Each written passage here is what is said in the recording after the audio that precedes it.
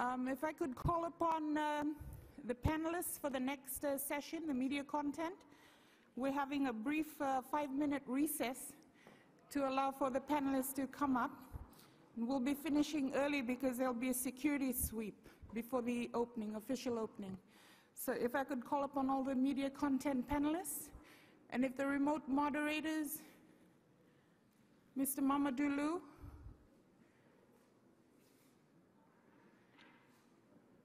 and Adama Jallo, if you could please start streaming, just so we can have the technical aspects out of the way.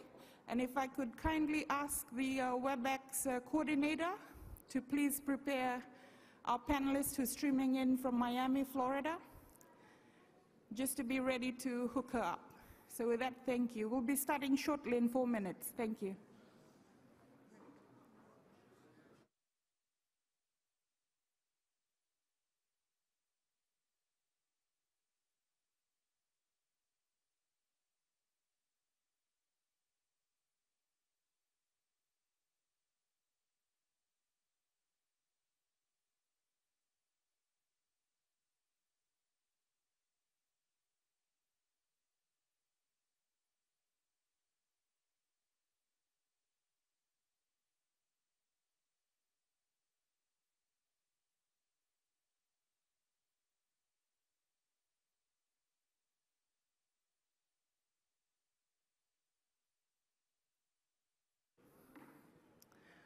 And testing to see if there's anyone from the IGF Secretariat in Salle 1, just to put the name cards, please, on the table. Thank you.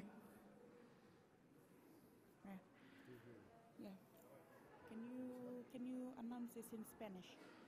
Announce it in Spanish. We're about to start in 3 minutes' time. Yeah? And that will be covering the following public policy issues. Just announce it in Spanish. Who do you sit? Apreciados amigos, en pocos minutos. So, dear colleagues, we'll be starting a new session on media and content in a few minutes. And we'll be looking at public policies as well. That will be the main theme of our session. Thank you.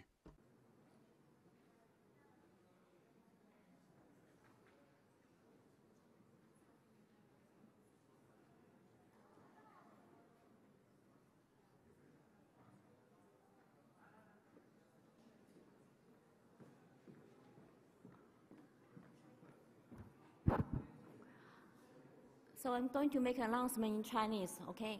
So 3分钟之后我们会这个 section 会就是这个讲座会开始，请大家准备一下。3分钟之后，谢谢大家。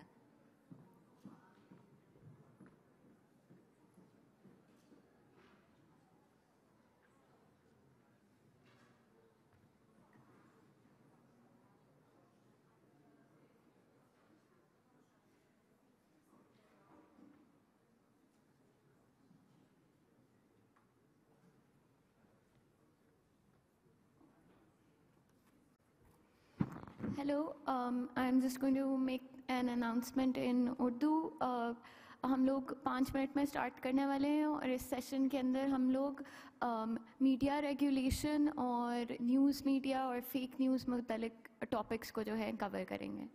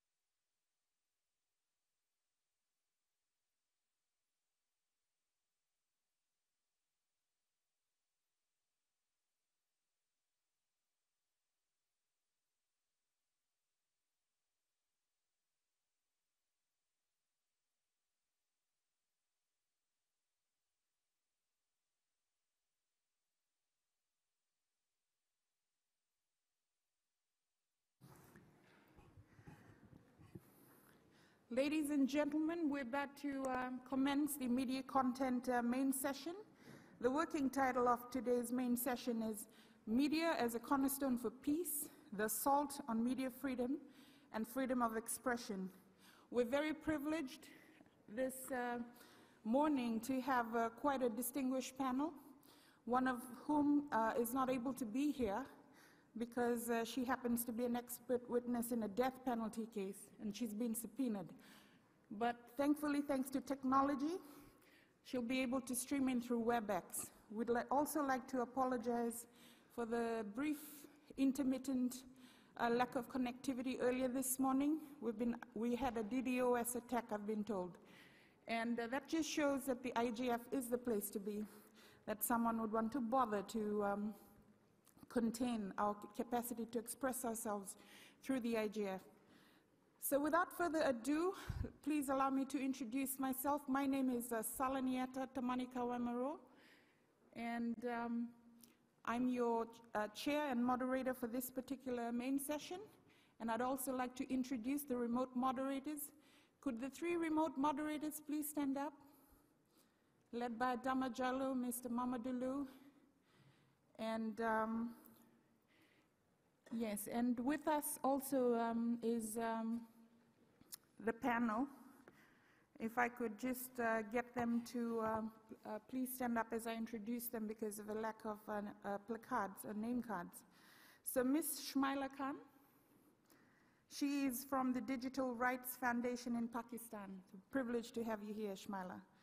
We also have Dr. Rasha Abdullah, who's a professor of journalism and mass communication from the American University in Cairo. Not too long ago, you remember we had the Arab Spring in the Tunis Square, and so we'll be looking at some really interesting, the evolution of media and content. And then also we have Ms. Anki Das, who happens to be the Director of Public Policy in Facebook. We also have Mr. Giacomo Mazzon. Buongiorno, Giacomo. Could you please stand up to let people see you? He's the head of institutional relations, and he happens to represent the European Broadcasting Network Union and the World Broadcasting Union. Our remote participant or remote speaker is Professor Luz E. Nagel from the Stetson University College of Law. She was a former judge in Colombia. She had to flee because of death threats from some of the criminal trials that she headed. And now she's teaching law, and she also happens to sit in some of the distinguished committees in the International Bar Association. Very distinguished expert. And we also have none other than the lovely Dr. Yik Chen Ching. We're very privileged to have her here from China. She's a lecturer in Media and Communication Studies. I hope I pronounced this right. Apologize to all Chinese speakers if I mispronounce this. Jian Jiatong, Liverpool University. Okay, she's smiling, so I must have said it right. So those are our speakers. What we'll be doing is, instead of the panel talking down or talking down to the audience, we'll be engaging in a very interactive dialogue. Are we okay with that? And so we'd like you to participate in this dynamic session. And it can only be dynamic if there's a two-way communication, which means feel free at any time to intervene, ask a question. We'll be canvassing some of the public policy issues, some public policy questions, and I'll just read out some of them. The first one is the media an appendage of established power? And is the media able to adequately act as a mechanism to keep governments and businesses accountable? What is the necessary policy environment to ensure media freedom? Is media freedom absolute, or are there limits to freedom of expression? What are some implications for abuses of freedom of expression and media freedom? Is there such a thing as responsible journalism and irresponsible journalism? And instances of fake news? What are some best practices or code of conduct? Or does a code of conduct exist? What protections are available for media? How should it be protected? So what exactly is fake news? How should it be defined? Is it a pressing social problem that warrants government intervention? Is self-regulation instead the answer? Where do freedom of expression and press freedom fit into the equation? What are some policy controls to deal with fake news? What are the roles and responsibilities of government and other stakeholders like private sector, civil society, and individuals in ensuring media freedom and promoting responsible journalism, if responsible journalism is indeed a legitimate concept? And what are the appropriate international organizations, framework, and fora to tackle these issues? So with that, I would like to please invite Professor Rasha Abdullah to start us off with her perspective on some of these questions. So we'll be giving them 3 minutes each before we ask for intervention from the community and also from the remote participants. So with that, thank you, Professor Rasha. Thank you, Salle. Good morning, everyone. Happy to be on this panel. These are a lot of questions that you just asked, so I'll try to make just a few very brief points in 3 minutes, if I can. And I'll start with a few key things. I mean, can the media be a watchdog still, which is the function that we've kind of grew up knowing that the media should be doing, or is it now an appendage of those in power? And I think the answer depends on the political system that you live in. So, you know, there are varying degrees of freedom of expression all around the world.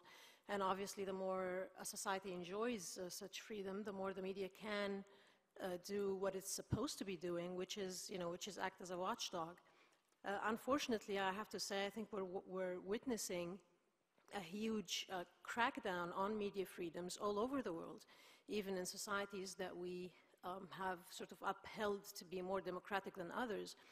We're seeing that come up, from the very top levels, from those in power, from the heads of states, and that's something that we should all be really worried about, not just in the societies that we know to be repressive, but actually in the societies that we know to be more democratic, because that's a very slippery slope that once you get on, you can just lose it very quickly.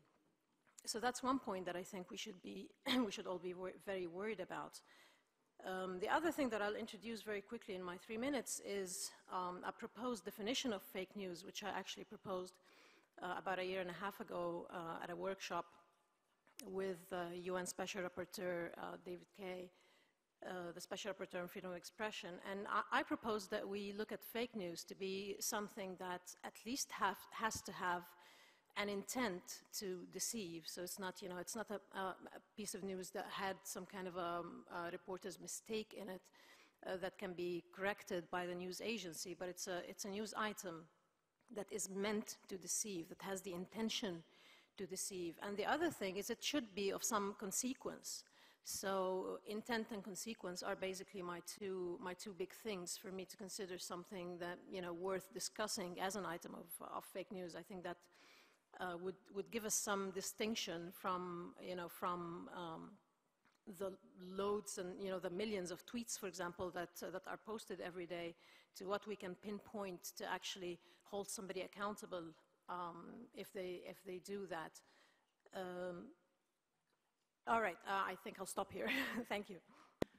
So whilst Professor Rasha has just raised that, I thought we'd go to the crux of the role of media, which is essentially entertaining and providing an outlet for imagination. If you look at the history of media, it started off as entertainment, theater, and drama. And the second one being education and informing. The third one, serving as a public forum for the discussion of important issues. The fourth one, acting as a watchdog for government, business, and other institutions, as Professor Rasha raised. Now, before we go to our next speaker, Giacomo Mazzone from the European Broadcasting Network, yesterday happened to be World Armistice Day, right? World Armistice Day. And if we look at when the allies of World War I in Germany, when they signed the armistice in France, as the nation commemorated Armistice Day, and as we begin to celebrate the Paris Peace Forum, and as they're convening that, we look at how media was used here in Europe as a tool for propaganda. So with that, please let me invite Mr. Giacomo Mazzone to give his take. You have 3 minutes, Mr. Giacomo. Yes, thank you for inviting me. Yes, the armistice is the reason why the public broadcasting service exists in Europe. As you probably know, historically, before the war, the state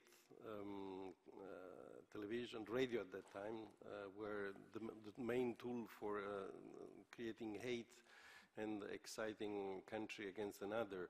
And at the end of the war, there was this agreement that in Europe there will not be any more state broadcasting, but public service broadcasting. That means that there is a distinction between the state control and the independence of a broadcaster that can structure the national debate in a way that is not dependent anymore from the government.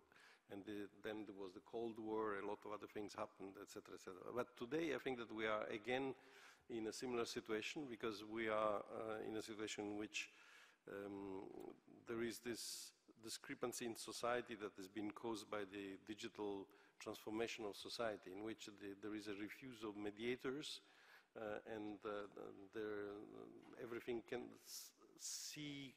can be said by everybody to everybody without any mediation. We believe that this is profoundly wrong, that a need for a mediation still exists, and that you don't go if you have a sickness to somebody that is not a professional doctor. So I think that if you need to understand the world, you need professional mediations that can help you. Of course, the difference between the previous system and today's system is that there is the interactivity. Once the broadcaster was one voice to many, today it's not anymore like this, and this is a big opportunity because you can interact directly with the citizens, and you can get the feedback, and you can even develop cooperative and collaborative journalism and constructive journalism, a lot of other things that we are trying to do in order to intercept this change and to put for the good of the society and for the essence of developing a society together. But the function of watchdog remain essential, because a power that has no counterpower tends, even with the better intention, to abuse of his power. That's quite normal in history, we have seen. So the function of watchdog remain essential, and essential to attach to this is the safety of the journalists, because we know that the easiest way to short a debate, to cut short a debate, is to kill the person that is provoking that debate.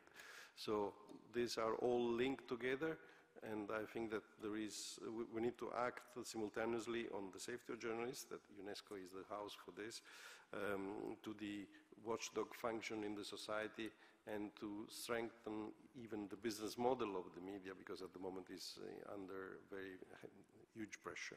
Thank you. Thank you, Mr. Giacomo. And with that, I'd like to ask the tech support team if they could please be ready to broadcast Professor Luz, who is streaming in from Miami.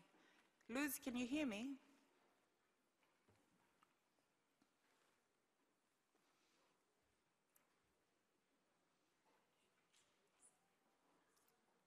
To the WebEx support team, just in case you didn't hear me, if you could please put Luz up, Luz Nagel.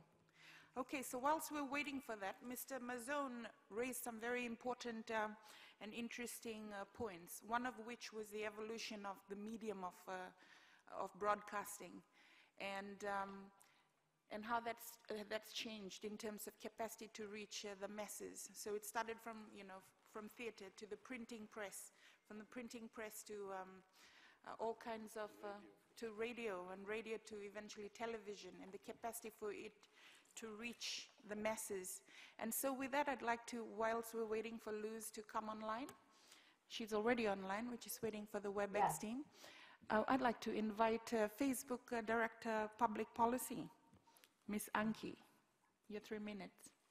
Thank you, Salle. I think this is a very timely and important topic.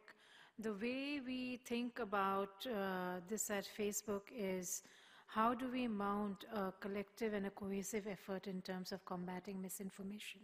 That's how we think of it at our company.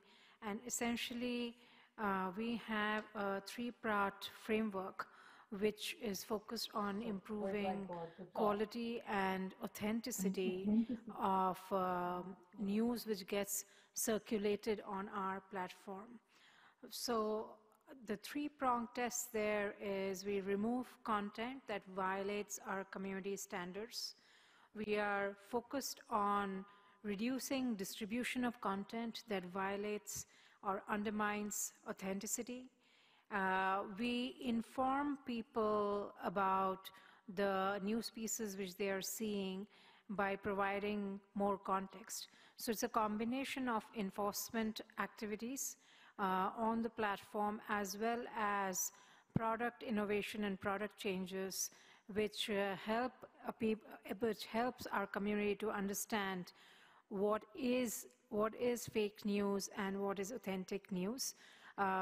If something gets flagged, we also work very actively with our partner community, which essentially are third-party fact checkers who are experts, who are approved, who essentially work very closely and are approved by Pointer, which, as you all would know, is an international certification body in terms of fact checking.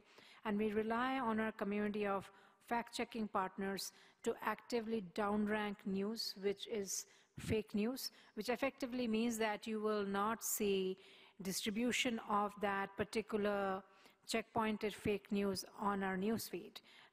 It essentially reduces substantially 80% of that type of distribution on the platform.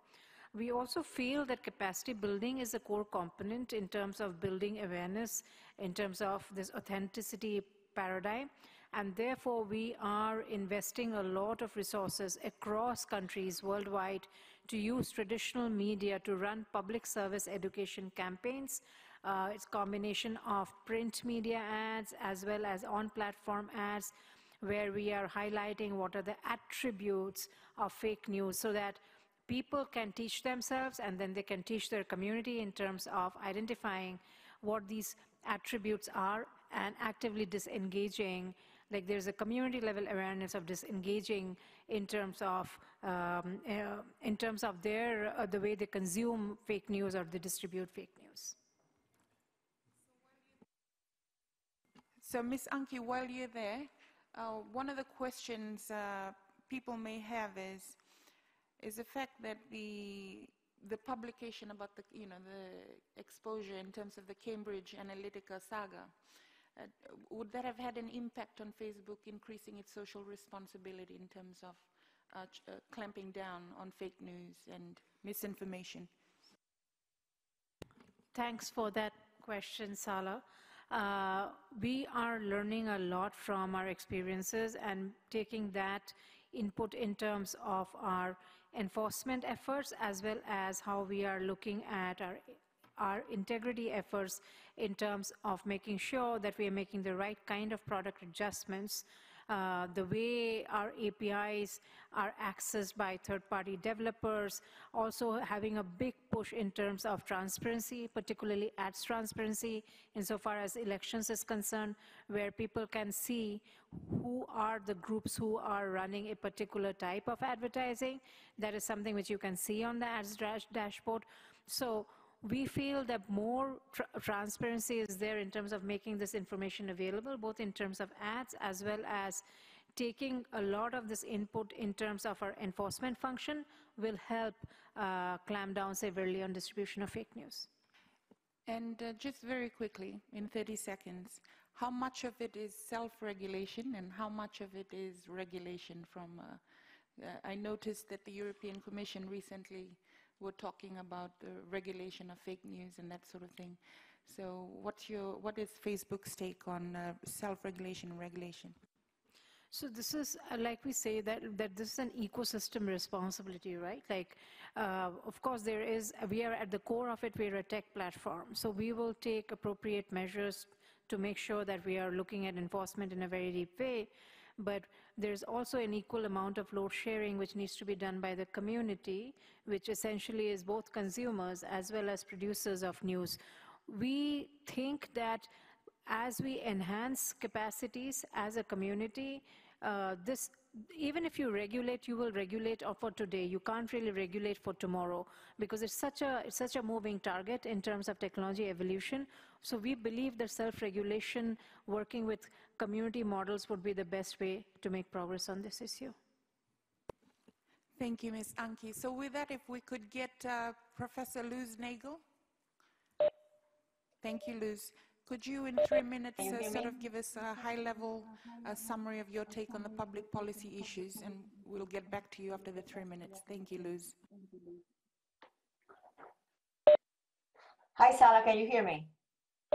We can hear you fine, Luz. The room can see you, and we can all hear you fine. Please go ahead. Well, good morning. Thank you for having me this way. Let me just emphasize the role of the media. We got to remember that the media is the fourth pillar of democracy, and the role of the media is vital for any democracy. The media is supposed to be safeguarding transparency of a democratic process. And the media is to supply political information, is to identify any problems that exist in the society. It is supposed to be also the way for everyone to have healthy discussions. One of the things that we see is the erosion of the faith in the media. And I think that has taken place in great part because the fast pace that we have had with the media has triggered in a lot of the mediums to try to be the first ones on publicizing any type of information. So when the media makes mistakes, sometimes those mistakes go unfixed. And that has caused a lot of faith on the media. So that is a big problem that we have. And on top of that, we have all this social media that has been triggering a lot of this dissemination of misinformation and mistakes. So I think that we have a lot of things to look into. Adding to that, it seems that there is a type of censorship in the media that comes from the companies that paid for ads, or the companies that are in charge of the media. So in a way, those companies kind of impose certain type of censor in what the media can say or how the media says certain things. Thank you, Luz. We'll get back to you. We've just had a brief technology disruption. So whilst we're there, if I could get Shmaila to please briefly relay the assault on media as far as the Pakistani situation is, and Luz will be coming back to you. We have a few questions for you, Luz, after this. Thank you so much. Thank you so much, everybody, for being here. I think in terms of the landscape regarding media and these sort of new issues that technology has brought to the fore, we sort of vacillate in our discussion between either over-regulation or under-regulation. And in terms of, I'd just like to contextualize sort of what we mean by freedom of expression. A lot of times we have this idealized version of what freedom of expression should be, which is encapsulated in a lot of these international agreements that we see. But on the ground, for example, in terms of a lived reality of what freedom of expression is, there's how it's practiced sort of in daily life, and then the juridical concept as it exists. And in a lot of societies, even that sort of idealized juridical concept, for example, the constitutional sort of framing of freedom of expression in the Pakistani context, for instance, is quite limited. So even the language of the constitution itself and the parameters that it draws for media includes phrases like anything that goes against the glory of Islam or against national interest.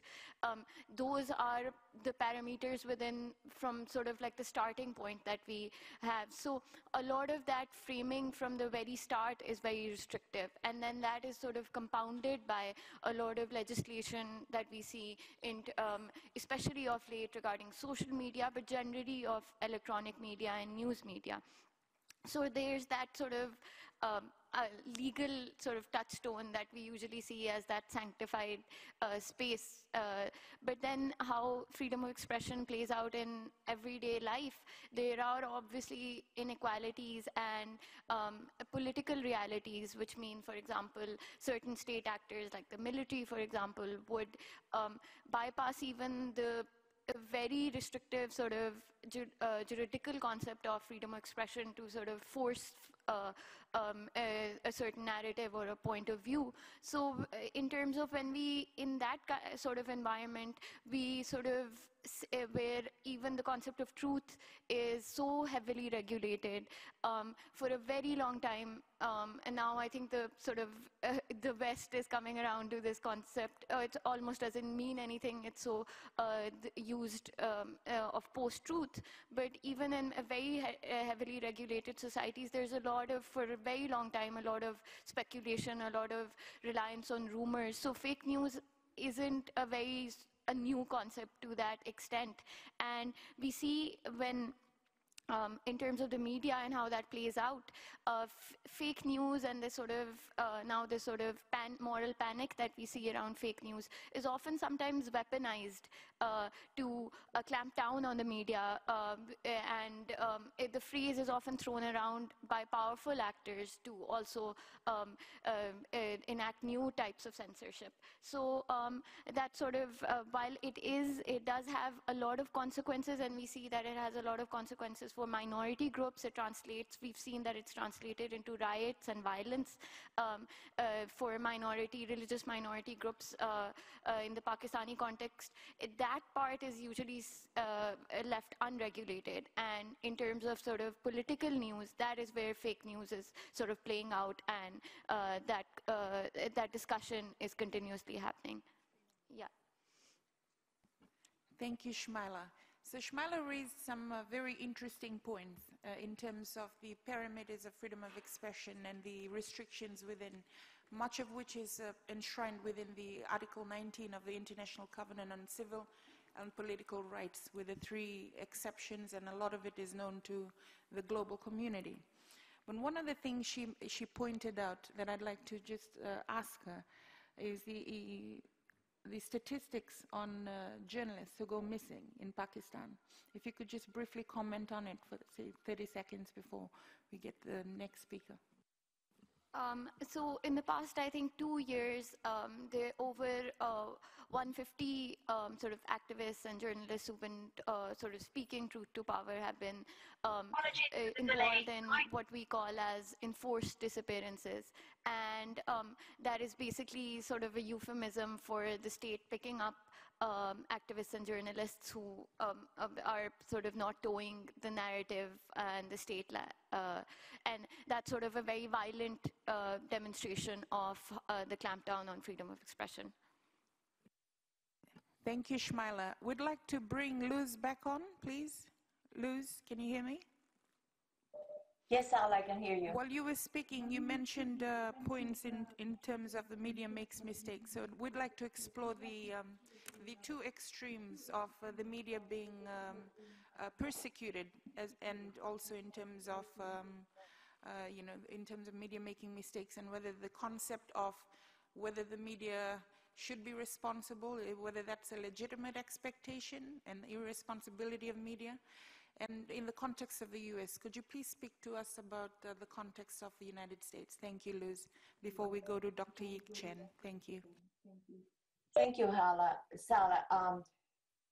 The media, just like any other way of expressing, yes, they made mistakes. It may be mistakes of fact, or it may be just because usually there is a lot of competition. So the media is competing for being the first one to put out any type of information. So when the media puts out information that is mistaken, they often try to fix it. But when the fix is done, sometimes is either very small, or sometimes they don't fix it at all. So that brings about the loss of faith on the media. So that is one of the problems that we seem to be facing. And I think that that has allowed the labeling of fake news to be so broadened, to include when the media makes mistakes. So we are in such a heated environment here in the United States that any type of mistake is presumed to be intentional. And that presumption of intentional mistake pretty much is being affecting a lot of the free debate that we ought to be having. So we start labeling each other, fake news, fake media, fake information, and that per se has created this animosity in the society. So we also have a lot of irresponsible leaders and ignorant public that tend to just see anything and everything in ways that they either enhance or that they manipulate for their own purpose. And everything is being seen in light of one's own political point of view. That's and very that interesting, has Luz. enhanced more what the environment in which we are here in the United States. So what I perceive is we are having a democratic erosion just because we are not having a healthy debate on anything. And once again, it comes from how the media seems to be rushing and competing for putting out the information. It seems that money now is the one that is ruling the environment. Why? Because it has become about ratings. So you could have CNN competing with Fox, or Fox competing with CNN for ratings. So each one is trying to put out the information, or is trying to rush the information without checking properly the facts. Thank you, Luz. That trying to gain some type of notoriety and being the first ones putting out the news and being the ones that pretty much have the most amount of ratings has made these media pretty much Yeah, thank you, Luz. And you raised some very interesting points, which is critical Hello? to. Yes, we can hear you, Luz. We'll get back to you. We just need to pause for a moment and sort of reflect on some of the things that you mentioned, the capacity for media to be bought, or biases or opinions that it may have in terms of the capacity to influence or sway how the public feels, whether it's consumerism or whether it's political beliefs or whether it's movements. So with that, we'd like to explore another geographical perspective perspective from China. So please, Dr. Yik Chen-Ching. Okay, thanks for inviting me to join the panel. Okay, actually, I think the media, actually, no matter in which part of the society, no matter in Europe or in USA or in China, actually has facing the similar problems. I think there's three challenges the media, traditional media, or the responsible journalism are facing. The first one is the political issues, as we know that in US we have this post-truth kind of claim. And in Asia, for example, in Hong Kong, I was teaching there for a couple of years. So the journalist is talking about advocacy journalist, advocate some positions instead to be neutral, objective, which is the core value of the public service media in Europe. So I think that is a political challenge. What is the role of the journalism? What is the role of the media, no matter in what part of the world? Second issue I'm thinking is about financial stability or sustainability of the media. Because of the new technology, which is actually shared a lot of the revenue from the traditional media to the new media, So which actually caused a lot of the financial difficulties for traditional media. For example, in China, a lot of newspaper, quality newspaper, was closing, not closing down, maybe merged because of the financial difficulties. And also in other parts of the world, we witnessed a similar situation. For example, BBC, also has a question about the legitimacy of the public funding. The third one is a technological challenge. How the new media or the traditional media cope with, as I said, artificial intelligence or the citizen journalism. So for me, I think that in order for us to have a quality journalism, there's some necessary policy environment, which we call it an enabling policy environment. So I just want to point out some of these important policy environment. For example, the first one I think is we need to minimize the political interference to the media, okay? That is the basic agreement across the different society, even in China.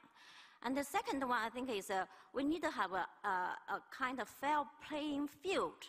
We're talking about not only the traditional media, but also the new media, the platform, the big platform like Facebook, Tencent in China, or the Google, For example, the monopoly of the big platform has posed a significant challenge for the traditional media and also for the diversity of the voice. And thirdly, I think it's about the financial. How do we make the quality news media to be financial stable and the sustainability? For example, decline of the revenue. And third one is the technology challenge.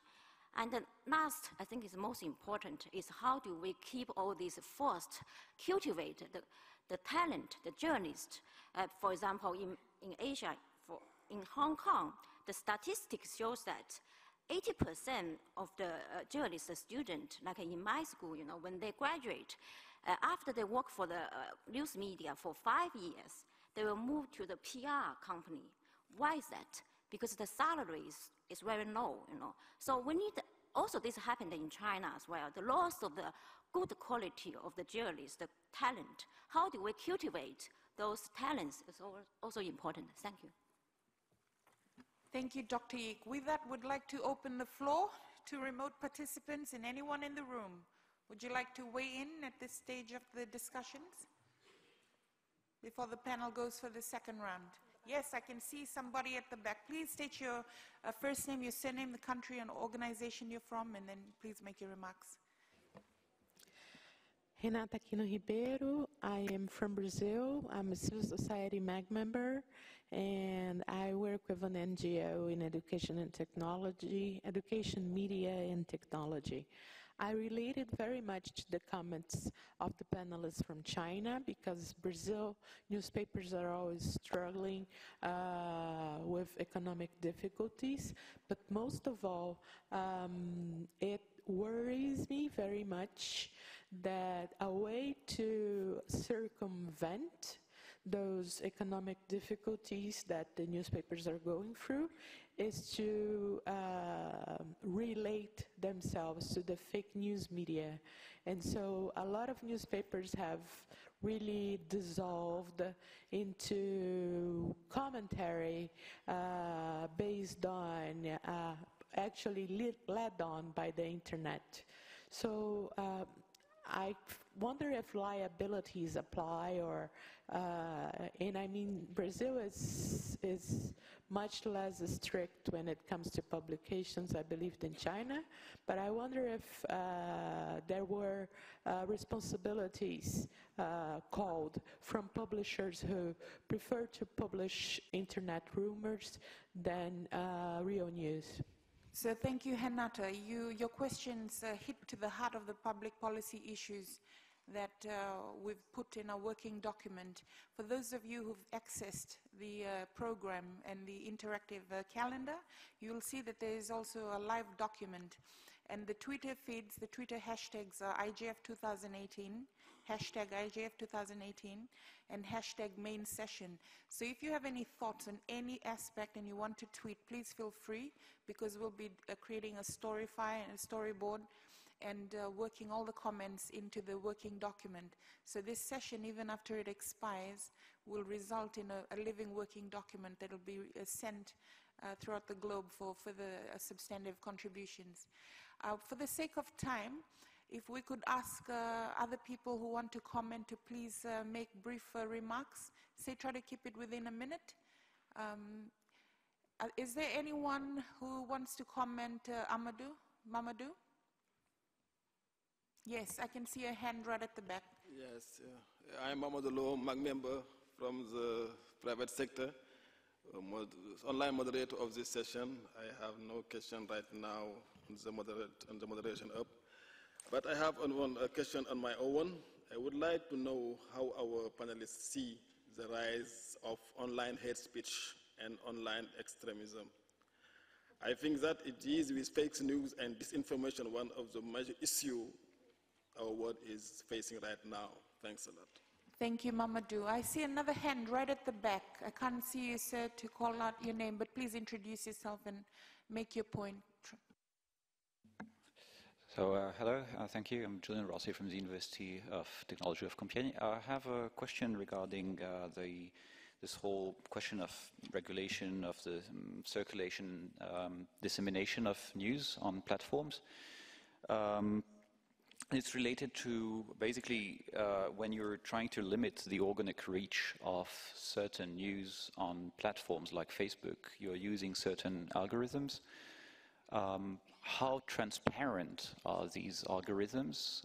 Is it possible for citizens to understand why content dissemination is being limited, how it is limited, but also what is the legitimacy actually of such type of new artificial intelligence censorship in a way? At least it could be perceived like that also by the groups that are using it, like perhaps censoring some news and limiting the reach of some news could be also seen as a way to legitimize that news, because some people will perceive it as, they're trying to censor us. So thank you, sir. Yeah.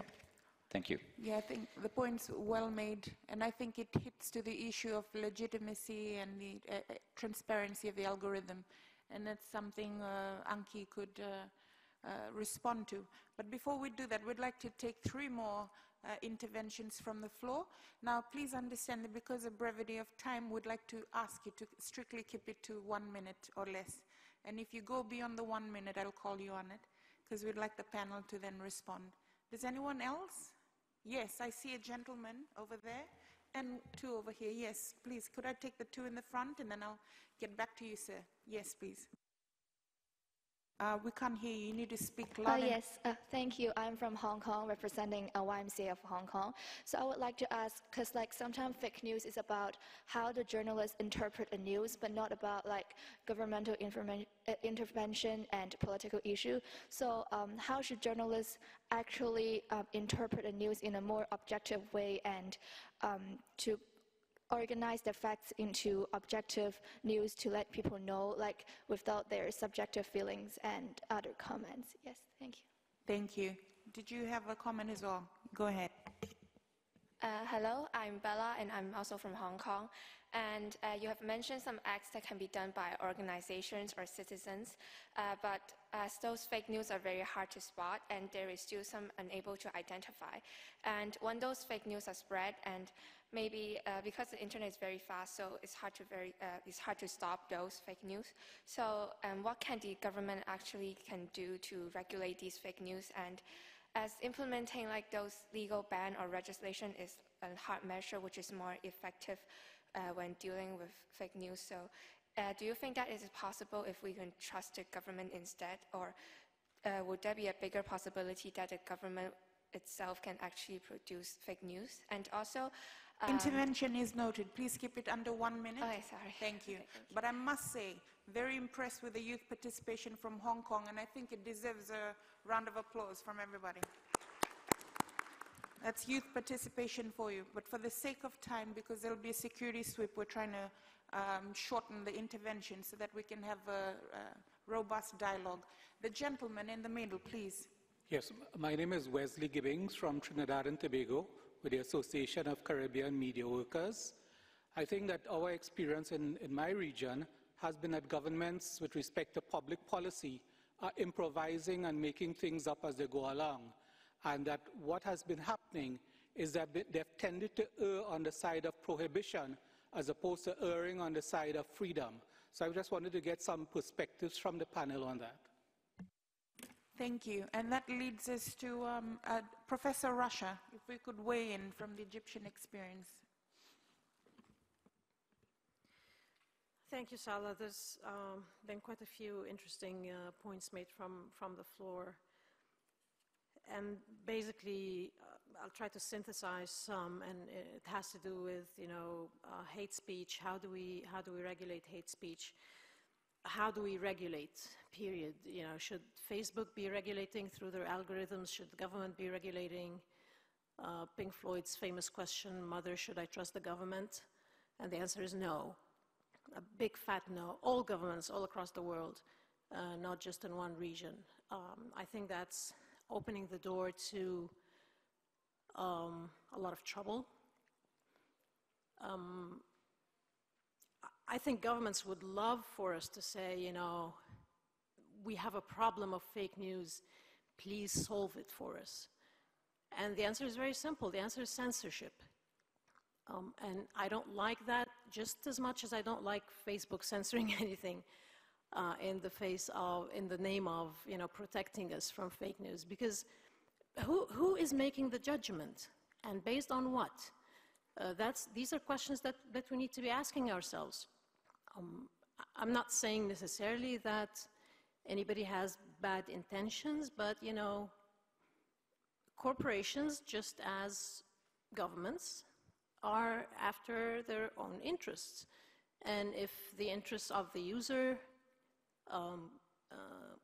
if there's a conflict of interest between the user and the corporation or the government, guess who's going to win? Those in control. And not that we have much to do about that, actually, other than talk about it, and raise our voices, because that goes down a very dangerous road. A road of censorship, a road of, in some parts of the world, also penalizing those journalists or social media users who post online in the name of posting hate speech, or in the name of tarnishing the reputation of a country or a government or a religion or some sacred entity of some sort, and that takes us down a very bad route. People making decisions for us, people telling us what is hate speech and what is fake news, what happens to be fake and what happens to be true. That's very dangerous. So, Professor Russia, you raise a very interesting point at this juncture, and I thought I should ask the question. Given the exceptions within the article, Article 19 of the ICCPR, in terms of the exceptions to freedom of expression under international law, noting that not all countries have ratified the ICCPR, so it doesn't apply to all countries. There are countries who haven't ratified the ICCPR. And the exceptions are public morality, hate speech, xenophobia, and national security. So with that, I'd like to ask you just very briefly in 30 seconds, what's your perception of governments or states or countries, national states, who may have codified these exceptions within their constitutions or within their legislative instruments? So 30 seconds, Professor Russia, before I give it to Luz Nagel. Again, I think the danger is that those in power tend to define things to their own interests. So they will define what is hate speech for us, and they will define what is national security for us. At this point, in some parts of the world, I don't see much that we can do about it other than talk about it. In other parts of the world, people can actually do something, and in these parts of the world where you can do something, please do something before that kind of freedom is gone. It's a dangerous thing. I think education is the key. That's the only thing that we can be doing right now, is to educate ourselves, educate our families, our friends, our students, our whoever. Just, you know, spread self-awareness, spread good educational messages, teach people how to differentiate between facts and opinion. Basically is the answer to your question. How do journalists separate their opinions from the story? Teach people how to separate fact from opinion. You'd be surprised how many, you know, adults with university education cannot separate a fact from a piece of opinion. That's, you know, that's something that we can and need to work on, I think. Thank you, Professor Russia. Just before I get you on board, Luz, I'll just ask Giacomo Mazzone to make a quick intervention before we get Luz on. I realize it's very early in the morning in Miami, Luz. Apologies. Thank you. Yes, first, a methodology suggestion is about the use of the words. In Europe, we have discussed very much about that, and we don't like the use of fake news. Fake news is just a part of a larger phenomenon that we prefer to call information disorder, where there are many, many components. If you go into the fake news debate, you risk to be trapped in I don't like what you said, so this is fake news, etc., etc. This is not a rational way to approach the debate. About the regulation or legislation, etc., for me, this is a personal opinion, we have to go to regulation. I don't believe that self-regulation is enough, for a very simple reason. The business model of the internet platforms tends to make money out of having the maximum number of people, the maximum number of accounts on Twitter, the maximum number of everything. So if, despite that they are fake or not, even if they are fake, you make money. So there is a problem in the economic model that for me it's incompatible with the search of the truth, as we suppose has to be media, traditional media and journalism. The long-term solution, as Russia said correctly, is a question of enhance the people to understand. When many politicians go to Twitter, they go to Twitter simply because they don't want to have contradictory. They don't want to talk with the journalists that could raise harsh questions to them. They don't want to talk, so they send a tweet. Then the journalist is trapped in this digital era. I report about that even if I cannot raise questions, because this message raises a lot of questions, but I cannot raise the question.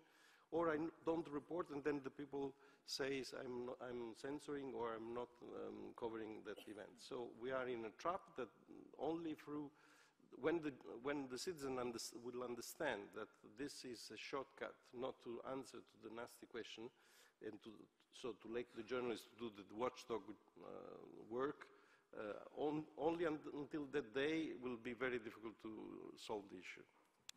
Thank you, Giacomo. Before we go to Anki, who will weigh in on the APIs and relationships with third-party vendors and algorithms as was posed by the interventions from the floor, I'd like to invite Luz to please weigh in for 2 minutes. You have 2 minutes, Luz. Go ahead. Can you hear me? We can hear you Salle, loud and can you clear. hear me? Please continue. Okay, I think that we need to add to the debate the role of corporations in the media, because at least here in the United States, corporations have a lot of influence on how the news are perceived and what type of news get put out. And we know that there are very few corporations who are in charge of the media. I do agree with one of the speakers that it is crucial to educate the people, because lack of education facilitates more manipulation of the citizens in the way that they can perceive the information that is presented to them. And it also goes to this label that we have given to maybe misinformation or half information as fake news.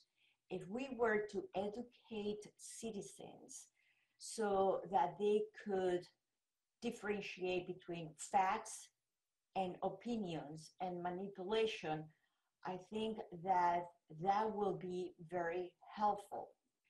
But going back to the role of money and corporations and media, I think that that is something that we all ought to think about when we try to look at policy aspects.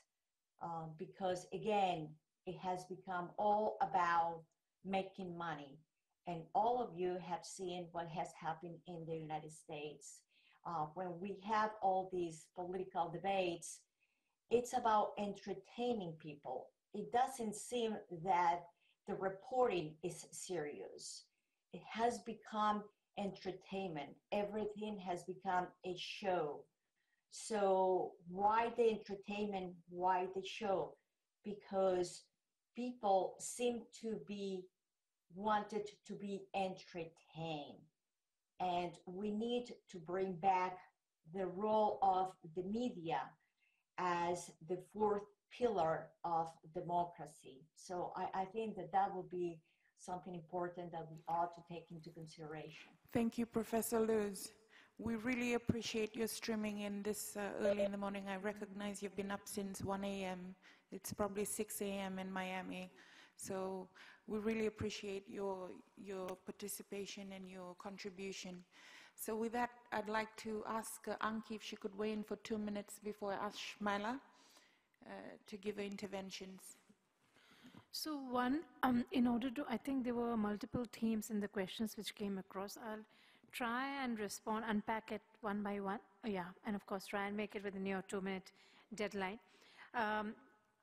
One particular factor which is very important to sort of acknowledge and understand is many a times fake accounts are behind fake news circulation, and you have to act against fake accounts, because then there is an accountability problem.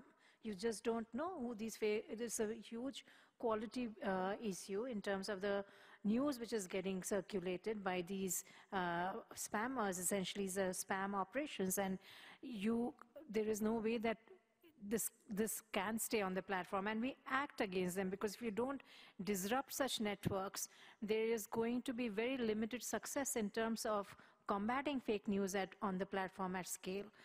And therefore, we've made a huge focus in terms of fighting against fake accounts and sort of taking them off the platform very rapidly, because that does disrupt both economic incentives for spammers. Second point which I think was raised was broadly a point about transparency. And I would like to respond to it in 2 ways. One is that we have made our policies in terms of third-party developers, how they build on Facebook, how they access our API transparent, and this is now listed on our website in fairly great detail in terms of what those policies are. The second element is that anyone can now view ads on Facebook. Like, you can go and see page ads and essentially see what those ads are, who are these people who are running these ads, etc. And that also helps in addressing the legitimacy concern, because a lot of that also was what we've seen in the previous era when fake news was circulating on the platform and there was no real strategy to combat it, that there was misuse of ads and also there was existence of fake accounts on the platform. It was a combination of these two fundamentally which was leading to a lot of viral spread of fake news. And that's something which we dealt with on the Facebook side. On the WhatsApp side, and this again is something which is very true in the region which I represent, and what we've done in India is that we've introduced a limitation on the forward feature on WhatsApp, limited it to 5 forwards to stop, sort of bad viral spread of fake news, which can cause real-world harm in terms of violence and rioting, etc. And that has proved to be fairly effective in combating viral spread of fake news. So we'll have to look at technical measures, transparency, as well as capacity building. And we think that can be done through public service education campaigns and also partnering with real experts in the field, including news organizations. It's wonderful, Anki. Those are comments by Facebook Public Policy Director, Ms. Anki. So with that, I'd like to ask Shmaila to weigh in with 2 minutes. So broadly, I think we've been discussing the issue of regulation and sort of along the spectrum where we should lie. And it's important to ask when we talk about regulation, who is doing the regulation? And first of all, we see this trend of this real privatization of the sort of determinations of what is speech, what should be legitimate speech, because we have a lot of governments working with social media companies and making these determinations, not along lines of sort of constitutional limits, along lines of legislative limits, but sort of within these privatized, developed rules, which are not sort of compatible with the larger framework of democracy. So our remote panelist was talking about the role of corporations, and it's a very real role which leads to decision-making regarding regulation. And the second one is the sort of, in a traditional model, the regulation regarding speech is being done by the state. And it's important to remember that the state is not an apolitical entity. And determinations of what should be considered legitimate speech are then decided by sort of national interest. And that is a very old question that we sort of have to deal with. And there is this sort of, I think time and time again, these like clear red line rules have failed in terms of sort of questions regarding that sort of outlier questions regarding hate speech and fake news. And I would like to agree with sort of my panelists, and education-based campaigns are very important, and we should also be focusing on sort of developing and strengthening a counter speech regarding when it comes to hate speech. And there's been a lot of work regarding that, and that does need institutional support as well, not just sort of, because even in terms of hate speech, there is a power imbalance in terms of those who are producing the hate speech and then the counter speech, which are usually individuals and citizens. Thank you, Shmaila. With that, I'd like to ask Dr. Yi Chen for 2 minutes.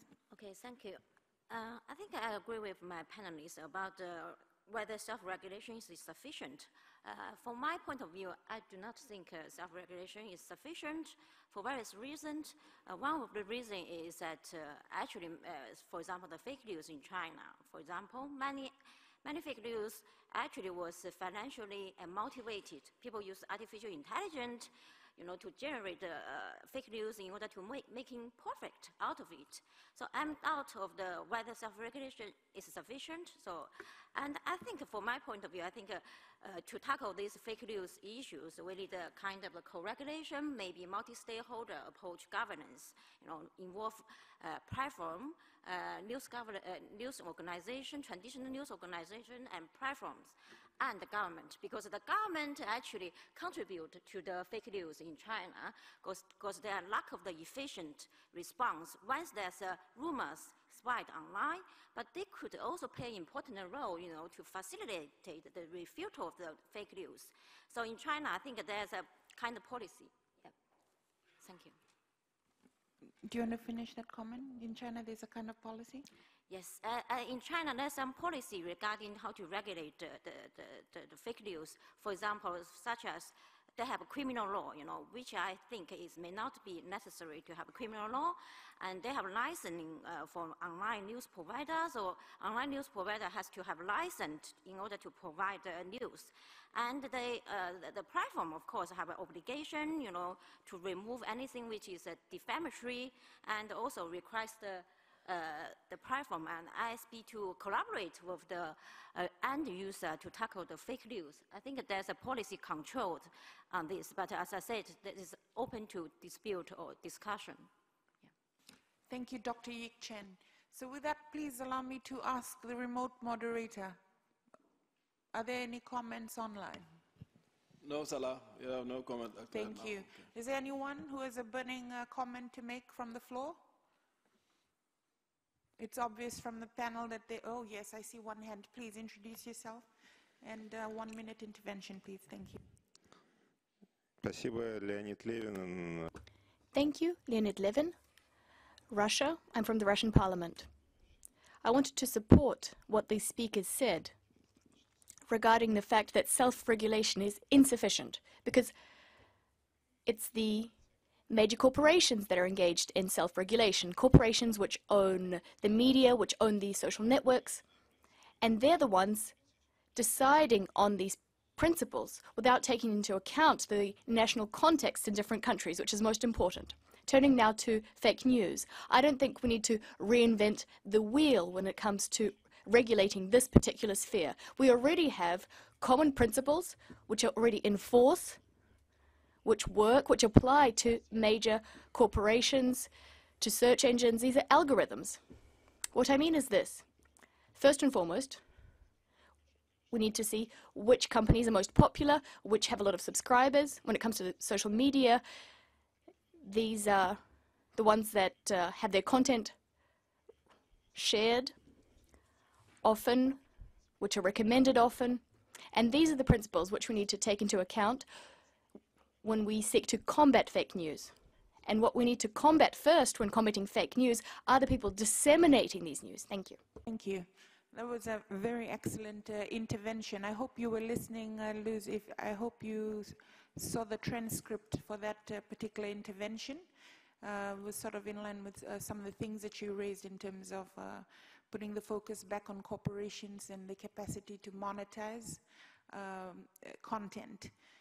And I note that in 2016, at an APEC officials meeting in Vietnam, noting that the APEC meeting is happening in Papua New Guinea right now, that's probably where the president of China is not in Paris for the Paris Peace Forum, because he's there, I think he's there. Anyway, it was said that $1.9 billion, was it 1.9 trillion or billion in terms of global e-commerce sales?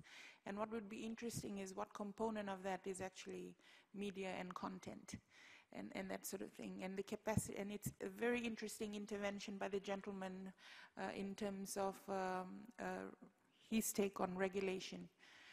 And you notice that the panel had quite a diverse view on capacity to regulate and not regulate, self-regulate, not regulate.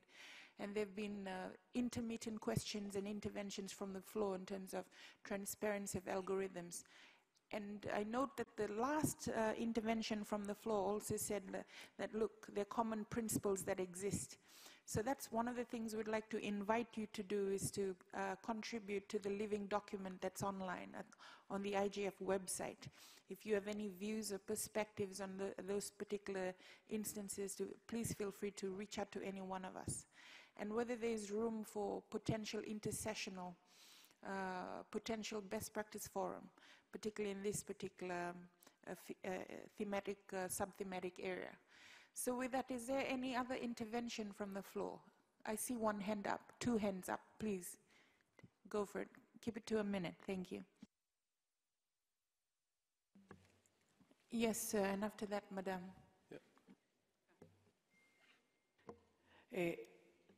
Just a question. I was hearing the intervention from China. What worries me is what is the point that if you are trying to fight fake news, actually you are curtailing freedom of the press, freedom of speech. Because in many countries, and mine was one of those, the government was the main spreader of fake news. And journalist investigations that were fundamented with a lot of document to back what they were saying, were labeled by the government as fake news. So it worries me, these kinds of limitations. I know that fake news is a problem. I believe in education, but I'm worried about censorship. Madam. You have one, yes, I think the point is well noted. If you heard the panelist from China, she mentioned that she was encouraging less restriction on... Yes, Sorry, I'll let you answer, Dr. Yik, for 30 seconds before we go to the next. Yeah, I'm happy to answer this question. I think that's an excellent question. Actually, yeah, as you said, you know, the Chinese government actually restrict freedom of expression, and that's why I said, you know, the government contribute to the spread of the fake news, as well as they have a role to play in rebuttal the fake news. One of the reasons, as you said, you know, sometimes why the fake news was widely spread in China is because the distrust of the government. But at the same time, you know, many fake news is not necessarily political related. Maybe it's other social issue, economical issue. So therefore, you know, that's my point. Thank you. Thank you, Dr. Yik. Gentleman from, yes, please go ahead. Yeah, thank you. My name is Arseniy Nidyak. I'm from the Russian Federation governmental sector. We heard from the panelists earlier that one of the main cause of the fake news or informational disorder, or whatever it's called, is irresponsible media and irresponsible public actions.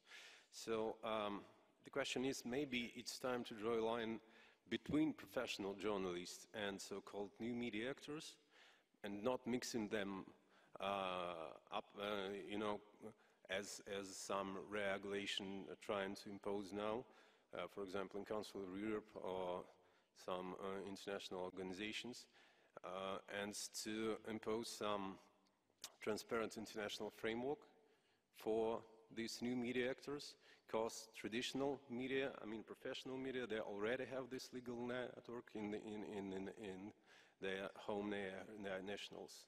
And the second thing that I just wanted to mention, we already had a question about the extremism, the first one, and it was left without answer. Thank you. So just a very quick point, and it's a counter question, which is what happens to countries where all the traditional media outlets are captured by the state, and you have individual journalists who sort of act in the role of what the traditional media is supposed to be. So that's something to think about. And I note that you mentioned that you felt that one question was left unanswered. Would you like to repeat the question? I haven't asked the counter-extremism. It was the first one. Okay, so Giacomo, would you like to give our concluding remarks before we officially wrap up this session? Very difficult to conclude all this debate, so vast. But just to answer to what has been said, we have already definition. We are at UNESCO. UNESCO has defined what is media professionals, media practitioner, and the protection extend to all these forms of media practitioners. So if you want, I can share with you this information. Council of Europe also has, but is less defined than the one at UNESCO. And I think that we need to stick to that, because there are situations in which the traditional media roles has been played out by other non-traditional media, because the traditional one are under control. About extremism and in general, I think that, again, we need to come to a regulation. We need to make this regulation not only in case where there is a crime, already a crime that has been committed through the media or through social media in this case, but also we need to find rules that reduce the risk to have this make possible. Today the system as it is open a highway for those that want to trick the game and to cheat and to introduce extremist views, hate speech, or even fake news simply for making money out of the stock exchange. We need to have responsibility of all the actors in order to reduce this risk down to an acceptable level, because we have this level before. What is different today is that something like that could, in seconds, reach millions and millions of viewers or readers everywhere. It's not the final answer, but it's a tentative of giving an answer. So with that, ladies and gentlemen, allow me to make plug-ins. There are hate speech workshops at this IGF 2018. I think there are 3, workshops 80, 81, and 83. The fake news workshops, there are 4, workshops 95, 161, 333, and 415. And there's a workshop on local content, 186. There's a living and working document that's available online, and the Twitter hashtags exist. So whilst we're concluding this panel, the document will still be live, and your contributions are valid.